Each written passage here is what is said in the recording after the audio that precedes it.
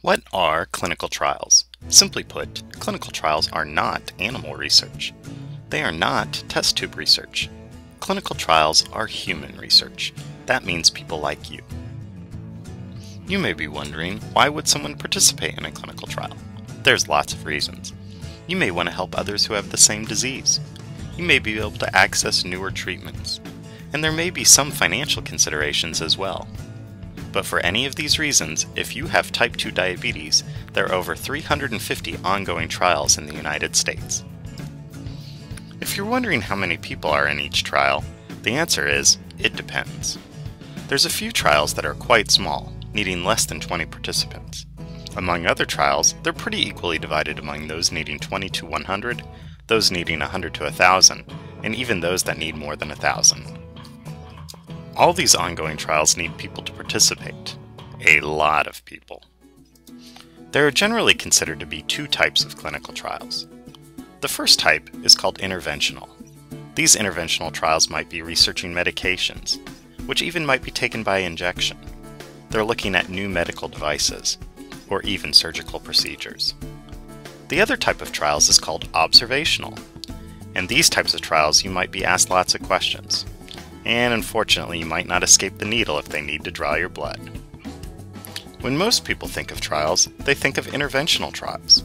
In diabetes, over 80% of clinical trials are interventional. That said, because observational trials tend to need a lot more participants, there's actually more people needed for these than for interventional. When you look at who runs these trials, about 1/2 of interventional trials are sponsored by private industry. For observational, it's only about 1/5. The remainder of these trials are sponsored by universities, nonprofit organizations, or the government.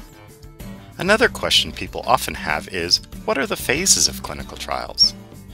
Phases of trials generally refer to new drugs in development. The first phase, phase 1, tend to be small trials that focus on safety and dosage. Phase 2 trials are medium size, trying to determine if the drug is effective. Phase 3 trials can be quite large and are often comparing the new medication to other available treatments. Finally, Phase 4 trials are for drugs that have already been approved by the FDA. Additional research is being done to better understand the risks and benefits. It's important to know, however, that about 50% of type 2 diabetes trials have no phase at all. These trials may be observational, researching already approved drugs, or a variety of other types. Although some trials don't have a phase, every trial has inclusion and exclusion criteria. These are the requirements for being in that particular trial. There are many different types of criteria for trials. Some possible examples of criteria for a diabetes trials might be that you're on insulin, or that you're not on insulin, or maybe that you're a woman, or maybe even that you're a pirate. There are all sorts of criteria that a trial might have, and it's important to understand what they are to determine if you're eligible. We have to admit, we haven't seen any pirate trials yet. Worried about just getting a placebo? It's important to understand that your current medications are not just going to be thrown away. If you need medications and/or insulin to control your diabetes, the folks running the trial are going to make sure you continue to receive them. Clinical trials try to make sure that participants receive at least the standard of care. Every clinical trial has an institutional review board, or an IRB. This is a collection of people that include physicians, scientists, and even representatives from the community that examine the protocol for a clinical trial.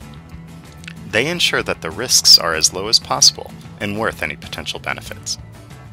In every trial, it is important that participants be able to give their informed consent.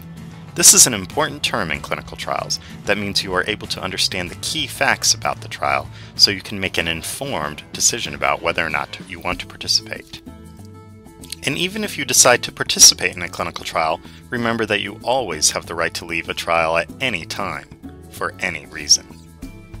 In a recent survey of almost 150 diabetes patients who had previously participated in a clinical trial, we asked them if they would recommend it to others. The overwhelming majority, 88%, said yes. A small number indicated they were unsure, and not a single person said no. We hope this answers some of your questions about clinical trials, particularly for type 2 diabetes. If you're interested in finding out more, or identifying clinical trials that might be right for you, visit us at corengi.com.